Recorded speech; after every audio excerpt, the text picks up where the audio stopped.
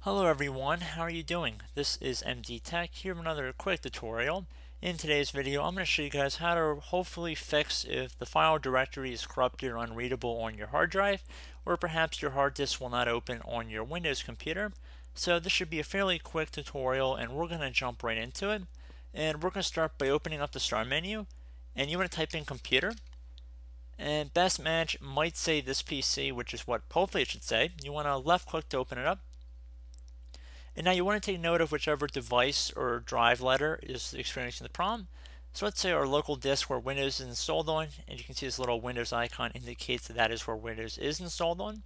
If you had any external media, you could follow the same general guideline here, and you can see that there's a C in parentheses. This is our drive letter that we're going to be looking into today and seeing if we can resolve the issues with it. So just keep that in mind. So I'm going to close out of that. And now I'm going to open up a command prompt. So type in command prompt into the start menu. Best match should say command prompt. You want to right click on it and then left click on run as administrator. If you receive a user account control window, you want to select yes. So now into this elevated command line window, we're going to type in Chkdsk space. And now I'm going to enter in my drive letter I was experiencing the problems with before.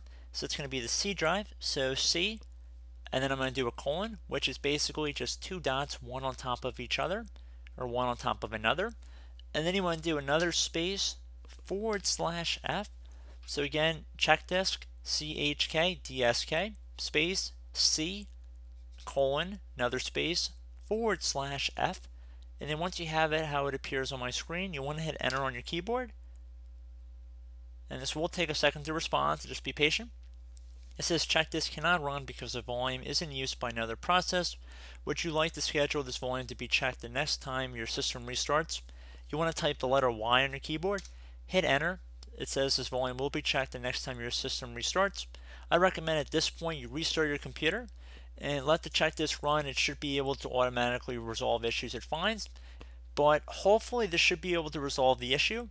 And if you were doing this scan for a drive like a removable media disk or something that didn't have Windows installed on it, you would not need to restart your computer because obviously Windows is currently using the C drive. But I just want to put that out there, and I do hope this brief tutorial was able to help you guys out.